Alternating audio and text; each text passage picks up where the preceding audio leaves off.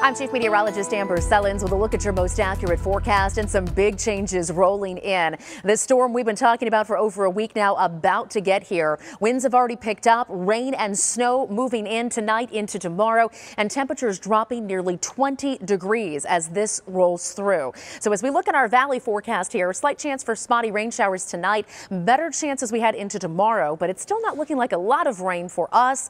Up to 1/10 of an inch possible in the Phoenix metro area, higher amounts in the higher terrain to our north and east. And although it's starting out as rain for the high country, the cold air will eventually drop that snow level tomorrow down to 4,500 feet. And we're expecting about 4 to 6 inches of snow for areas above 5,500 feet in elevation.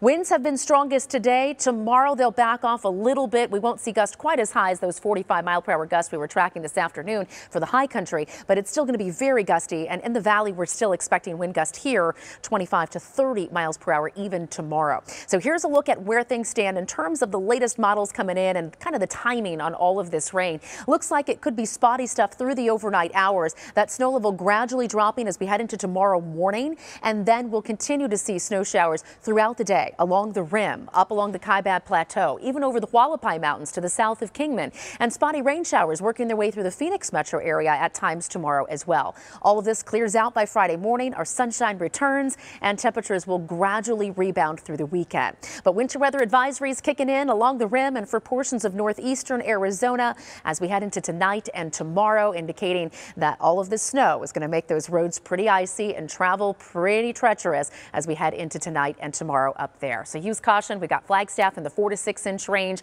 1 to 2 inches of snow for Payson and Heber, about 1 to 2 for Show Low as well, and 3 to 5 near the White Mountains. Pinetop Lakeside will probably end up a little bit higher than Show Low too. As we look at our valley forecast, 50s in the morning, 60s in the afternoon. These temperatures, some of the coolest we've seen since February, and breezes in the afternoon hours too. Overnight lows dropping into the 20s up near Flagstaff, 30s, but still above freezing tonight for Prescott and Payson. Tomorrow, those spots will end up in the 40s and our lower deserts in the 60s as this big blast of cold air moves in. We'll hit the 60s again on Friday, rebounding to the 70s over the weekend, and then rain chances and even more wind back in play with another storm early next week.